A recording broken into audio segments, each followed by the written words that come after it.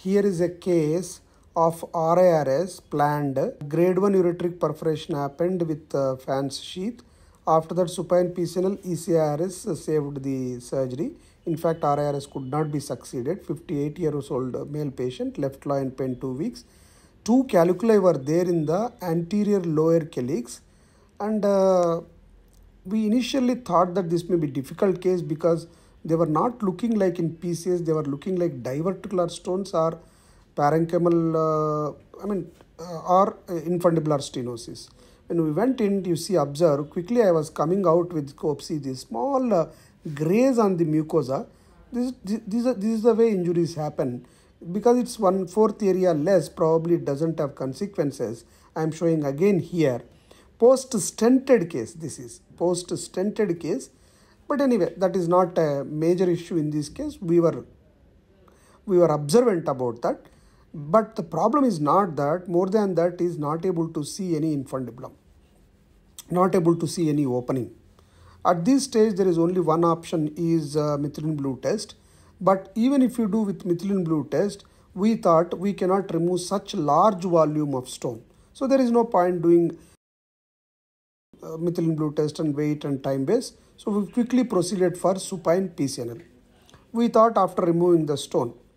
The second problem is when the contrast is injected, it has gone into the so-called diverticulum or the infundibular stenosis. We cannot tell.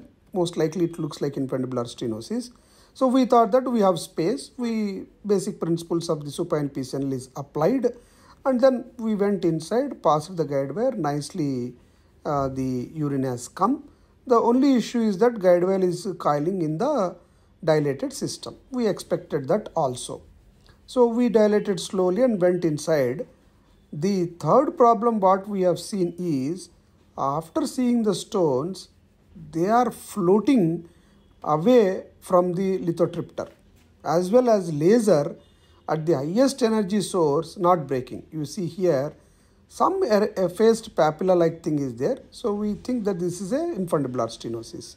So when we are doing continuously with laser, not even a small fragment is broken. We are really unhappy even with 4.5 bladder mode.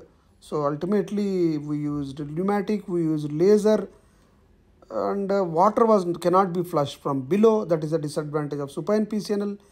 And intermittently this we use, but it is getting black appearance on the stone but not breaking. So ultimately, to be honest, pneumatic helped, but I thought in these cases Trilogy or shock pulse can really help. So any large cavity with stone which is moving, really it was difficult. After that, there was one more infundibulum inside. From there 2-3 stones have come. All are very hard, and slowly by doing this, pneumatic lithotripter somehow has done some injury to the mucosa and started bleeding, and then we used pump. These are the practical problems I had, and it took time. And lucky that the stones are removed at the end, but definitely it took time. Every time I was getting tempted for laser, but single time laser has not helped me much, except it is just coagulating the surface of the stone. This was at very high energy and low frequency. This is the first time I am seeing a laser not working on the stone. The soundsful units is also 2500. So ultimately the stone is broken into the pieces and removed. So when all these stones are removed, then we went with a flexible scope from below. Transillumination test is done. Highest transillumination area we opened because we could not see any small opening. There was a dimple. The same dimple area, of course, opening will be there. Then we went immediately. It was through the infundibulum of the calyx, and we thought we dilated it with nephroscope up to 18 French. Easily went, and we put the stent across. We don't know whether it will stenose or stay like that. At the end, we did a dye study, no complications. And to conclude, even in post-RIRS, post-stenting, fan sheath can injure the mucosa. One should be careful. In case the infundibulum is not seen, trying RIRS is not worth for large stone volume. In dilated system, very hard stones, unless you have something breaking and suction together, it is very difficult to do a floating stone or secondary stone. And last, creating way between the PCS and this dilated calyx through the laser, whether it will work or not, we have to see, and only follow-up can tell.